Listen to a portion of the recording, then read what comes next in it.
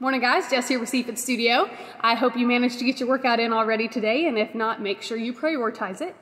So we are coming into fall. It is one of my absolute favorite seasons, and it is also unfortunately the time that we tend to get under the weather, and especially because it's 2020, we have a whole bunch of stuff we are worried about today and this year. But there is one thing that you can absolutely do that'll help jumpstart your health and your immune system, and also help you overcome whatever illness you find yourself struggling with this year quicker and getting back to where you feel yourself again. It's exercise. It's cardio. And it might seem counterintuitive at first, especially with traditional flus and colds. Now, keep in mind, I'm not a doctor, but you know, you want to rest, you want to give your body a chance to recover, and you want to be careful not to just jump feet first right back into the exercise hardcore so that you don't set yourself back. But gentle, steady cardio that allows your heart rate to get up, that allows your body to kind of figure out, okay, we're doing something, I'm still okay, I don't feel really myself, but I'm okay, I can kind of keep going. That's really important to help tell your body that it's time to get back to normal. And I'm not a doctor, and I'm not claiming to be.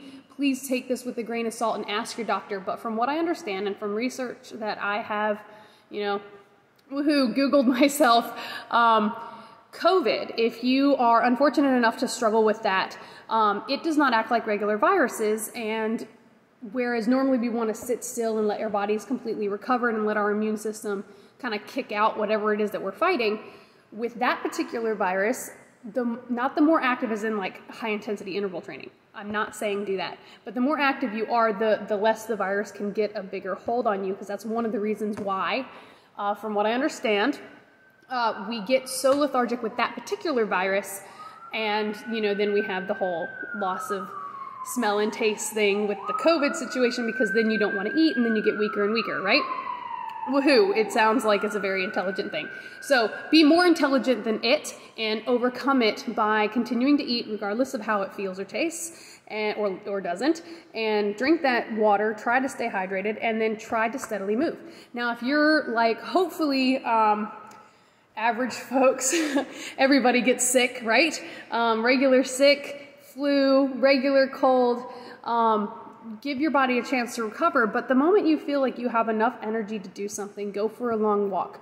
If you're a runner, go for a small light jog. If you're a hard worker out, or like I'm a heavy strength person, I did a lot of body weight stuff in the past, and I still do anytime I begin to feel under the weather. It's my go-to that backs off the intensity of my workout, but still gives my body a chance to work and figure out what it is that I'm trying to do.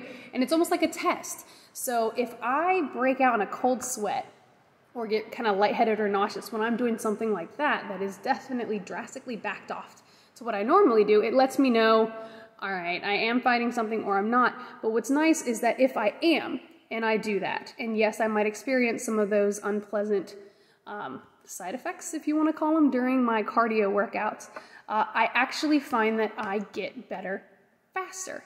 If you are fighting something that's in your chest, you can it'll generate more productive coughs, to hurry up and get that mess out of there. So don't, just because if you find yourself fighting an illness this year, especially if it's the big C, talk to your doctors. I'm not a doctor. This is just from my knowledge and experience and what I've seen with people, experienced myself, and also self-study. So it's really important to not give up on your workout routine just because you might be fighting a bug, especially if it is a bug that doesn't knock you on your butt. So if you do find yourself struggling with COVID, or if you have a cold, but all it is up here in the head and it hasn't really settled deep into your chest or anything like that, definitely still prioritize your workout. And that is one of the biggest things that nature gave us, to hurry up and kick it out and get back to what we're doing. So anyway, it is, the beginning of October, so we're just now getting into the swing of the colder weather. We're gonna be seeing more illnesses, more colds, more viruses, more flu. So, be safe, sanitize, all that fun stuff that you hear all over the place.